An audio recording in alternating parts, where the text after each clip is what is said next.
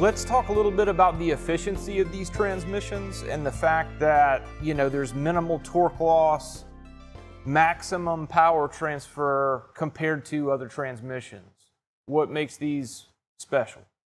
There are several things that improve the efficiency of these units, and obviously one of the primary drivers, obviously they want the cars to run good and people to like them, but right, CAFE standards and, corporate average fuel economy and other things definitely drive the decisions made to reduce friction and to reduce torque losses in the transmission, because that helps fuel economy. But one of those benefits where what helps fuel economy also helps performance. So you might pick up a fraction of a mile per gallon, but at 6,000 RPM, you're probably also saving a lot of torque that gets out of the transmission to the tires where it belongs. Great point.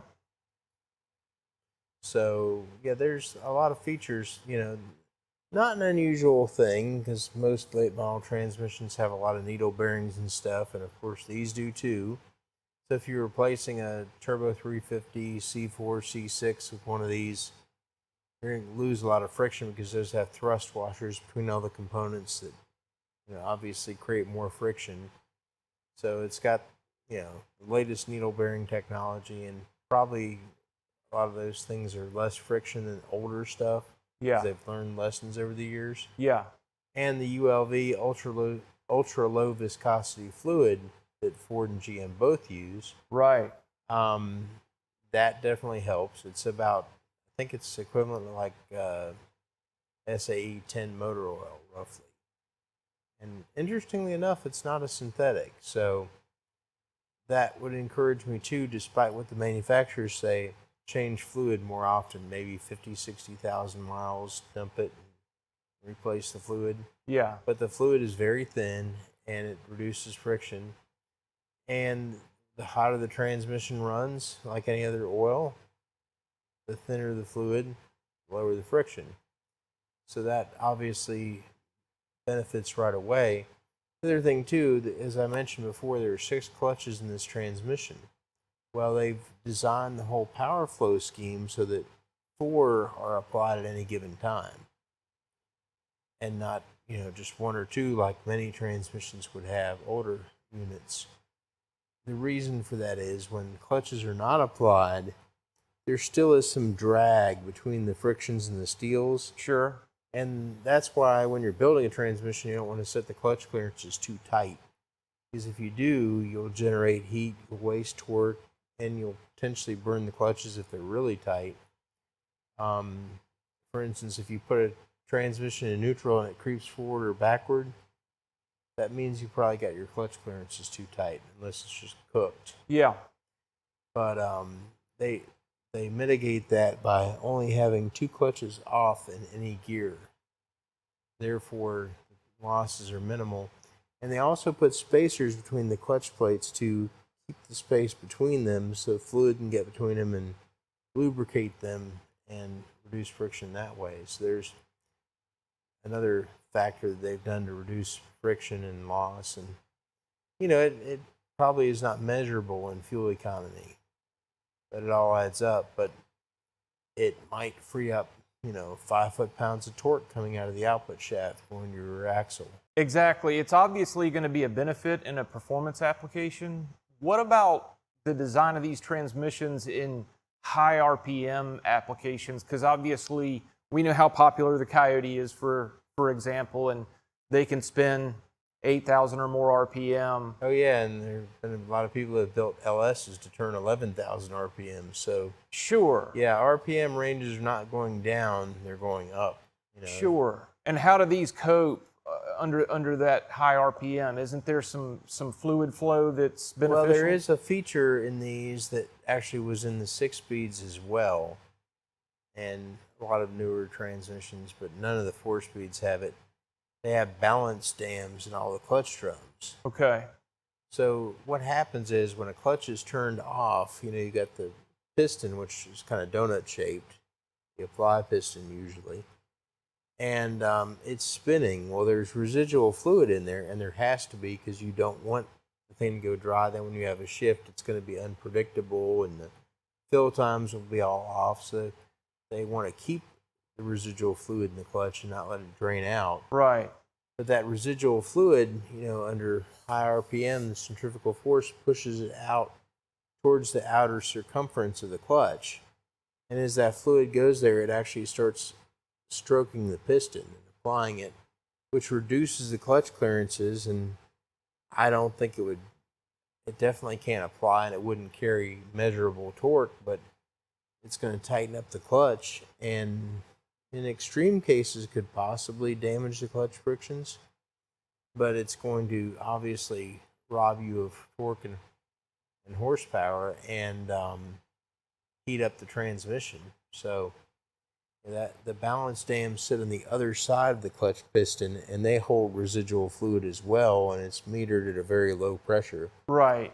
So that it's balancing that pressure from the centrifugal force trying to apply the clutch. So you've got roughly the same centrifugal force on both sides of the piston, and the return spring then can do what it needs to do and push the piston back down to the bottom of the bore and keep the clutch clearances wide like they should be. So there's a measure in place to prevent the scenario you just laid out within these transmissions. Yeah, Okay. yeah. And That's good to know, because a lot of people are going to be spinning these things pretty hard. oh yeah, you won't with a diesel engine probably, but any Yeah. modern gas engine or anything with a big cam is going to be more likely to turn higher RPM. So these have that capability to support that right out of the box with minimal losses. And we all know that manual transmissions have less parasitic drag than automatics. That's always been the case. Is it fair to say that these sort of fall somewhere in the middle? I would say so, yeah, because you not only have all those other drag reducing measures, but the pump is also unique. Well, the 4L60E actually has a similar pump. It's one of the few 4-speeds that did. Yeah. It has a variable displacement slipper type pump. I don't know if you've ever taken apart a power steering pump, but they work kind of in the same principle. But difference with these is there's a slider that controls the displacement of the pump and can reduce the displacement. So normally in an older or other transmission, when you've got excess fluid capacity, the fluids don't compress, so the pressure would go up dramatically. And you need to get rid of that excess capacity so you don't snap the case into or pop a clutch drum. Yeah. So normally what they do is just vent it back to the sump, back to the filter.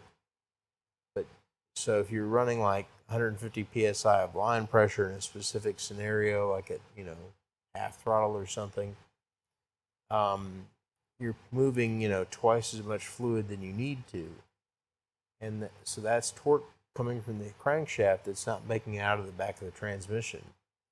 Well, the variable displacement pump reduces the displacement to basically balance the pressure regulation. Okay. That's how it regulates the pressure. When it reduces the pump displacement, which you can do with a vane style pump, you're basically reducing the torque load, because when it's at maximum displacement, it has the maximum torque load in the engine, and when it's at zero displacement, it would have none. It never gets there though. So when you get down to that reduced displacement, you're pulling less torque off the crankshaft, and that's available to go out the back. And of course, their motivation may have been more CAFE standards and fuel mileage, but it results in better performance. And the moral of the story is parasitic drag is almost a non-issue. Every pound of torque that doesn't get used in the transmission is available to move you in the direction you want to move. Okay. That's just another benefit of running one of these. Some of these benefits are relatively small, but they add up. Right. There's so many things about these transmissions. There's large and small benefits, and when you look at it as a package, the proposition's hard to ignore.